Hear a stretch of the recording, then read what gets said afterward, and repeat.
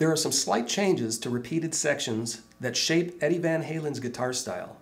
In the second verse, after playing the G rhythm,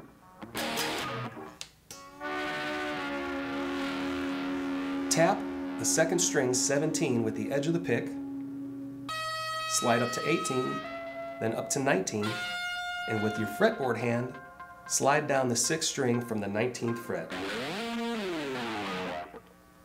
In the start of the second chorus, there are 4 open E pedal tones instead of 3.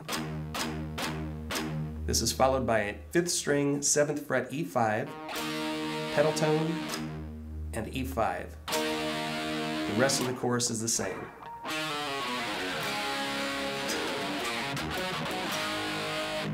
At the end of the last pre-chorus, there is a harmonic fill. The palm mutes and chords are the same. Then lightly touch the 6th and 5th strings about a quarter past the 3rd fret. Pick 6, then 5, move up to the 5th fret, then 7th.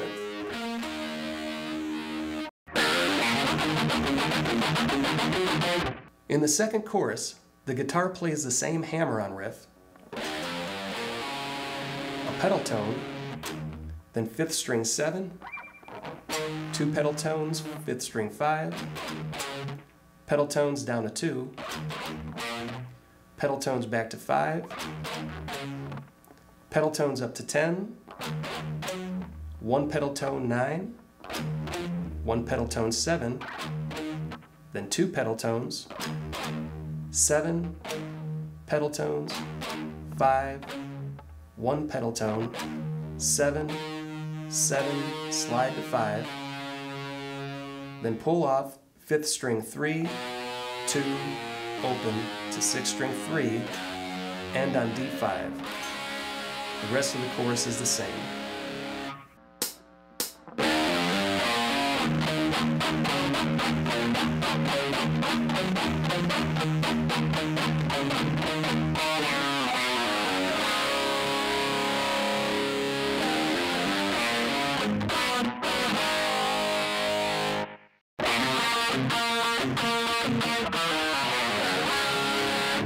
During the last chorus, there is no palm-muted riff.